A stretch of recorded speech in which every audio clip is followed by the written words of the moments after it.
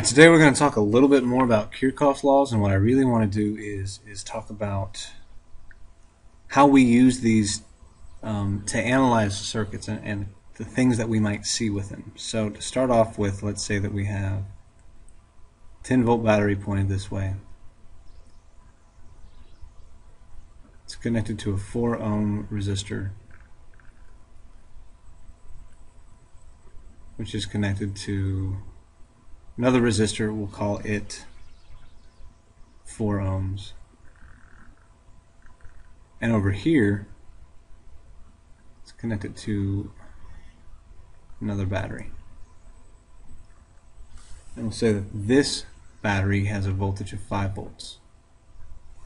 Now, basically what we'd want to do for this circuit is determine the current through each resistor and the current coming from each battery. So to do that, we have a couple of Kirchhoff's rules to look at. The first thing we want to do is determine the current through each element, just to decide what it's going to be. I'd say that this battery would push current this way. Current would flow this way through this resistor, and current would flow this way through this resistor. And taking a guess, we could say one of two things, but we'll go ahead and say that current's going to flow that way through that resistor. So the first thing that we're going to do is look at a loop rule. Loop 1. And we'll put loop 1 in green, I guess. So for loop 1, we're going to start here. We're going to go around, and we're going to go all the way around. So as we go through loop 1, the voltages have to add to 0. I'm going to go the correct way from negative to positive across the battery. That's going to give me 10 volts. Then I'm going with the current across the resistor, which means I'm going to lose energy. So we're going to lose 4 ohms times whatever that current through that first resistor is. And then we're going to go backwards across this battery.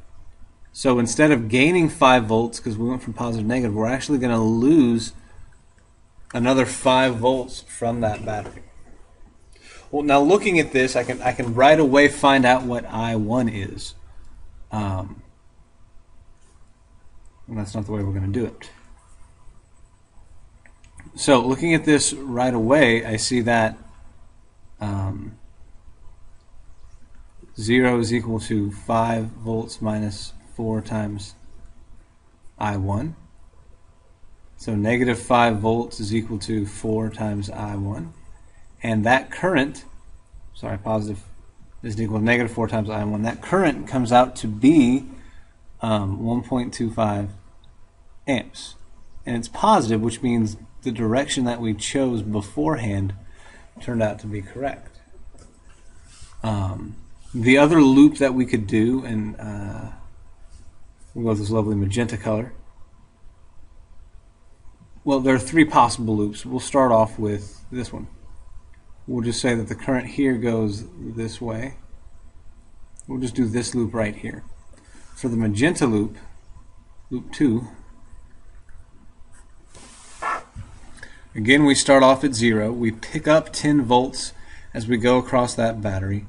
We're going to lose 4 ohms times, again, I1. And it looks like we're going to lose 4 ohms this time times I2.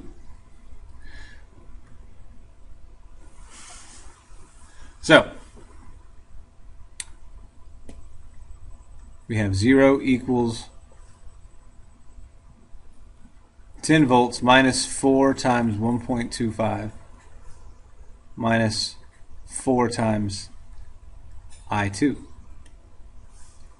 So we're going to have 0 equals 10 volts minus 5 volts minus 4 I2. And I think we can see where this is going. So negative 5 volts is equal to 4 I2.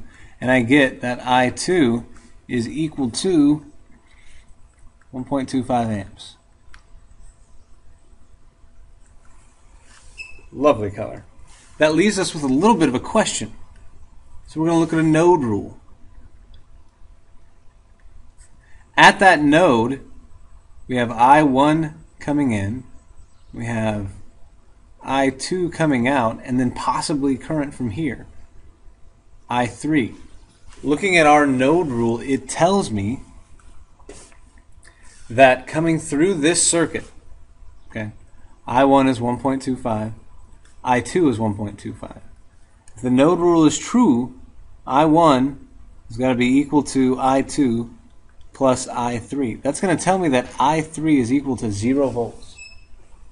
Now, I buy that. Let's look at what's happening in our circuit. If we go across here, we pick up 10 volts. So at this point in the circuit, I've got 10 volts. As we go across this resistor, we're going to lose 5 volts. That means at this point right here, I've got 5 volts. Well, let's just continue with our magenta loop. As I go across this, according to this, I'm going to lose another 5 volts across this resistor. So I end up down here at 0 volts. Which is good, because as we connect back up to this end of the battery, we ought to be at 0 volts. So that makes sense. Now, between here and here is just a conductor. That gives me still 5 volts here. If I go backwards across this battery, I lose 5 volts and I'm down to 0 volts. That's what we want. Everything fits. Now, what does it mean that we have no current here? To have 5 volts left means we have a push in this direction that's equal to 5 volts. I know push may be a weird way to say it, but that's how we're going to look at electromotive force, as a push. From this battery, we also have 5 volts, but it's pushing in the opposite direction. These two pushes cancel each other out. That's why there's no current there. This is going to become more important as we look at capacitors in these circuits.